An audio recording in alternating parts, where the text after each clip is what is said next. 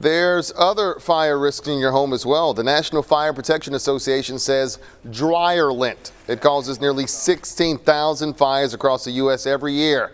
But you can avoid the risk just by cleaning that dryer vent. Reporter Emma James tells us how a local dryer maintenance company is helping raise dryer safety awareness, all while also breaking a world record.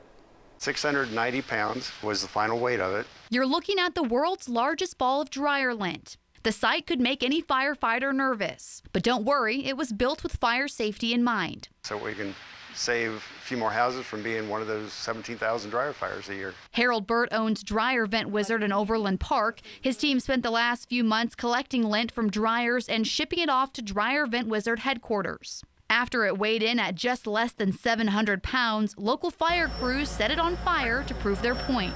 Burt says helping break a world record was fun, but more importantly, the business got to spread awareness. Dryer safety is a big concern of ours. Everybody's got one. Overland Park Fire Marshal Mark Sweeney says the department sees 4 to 5 dryer fires a year. Most of the time, lack of maintenance is to blame. In one incident a few years ago, Sweeney says the homeowners left with the dryer running. It was pretty much a destruction of the lower level of the home. He says it's easily preventable. Most of it can be done on your own. Sometimes just cleaning the tray isn't enough. Lint can build up in other parts of the dryer and the duct system. There are some signs to watch out for. If your clothes aren't drying, you hear the dryer making any noise, maybe getting hotter than normal. Sweeney says if you can avoid it, don't go to bed or leave the house with the dryer running. In Overland Park, Emma James, 41 Action News.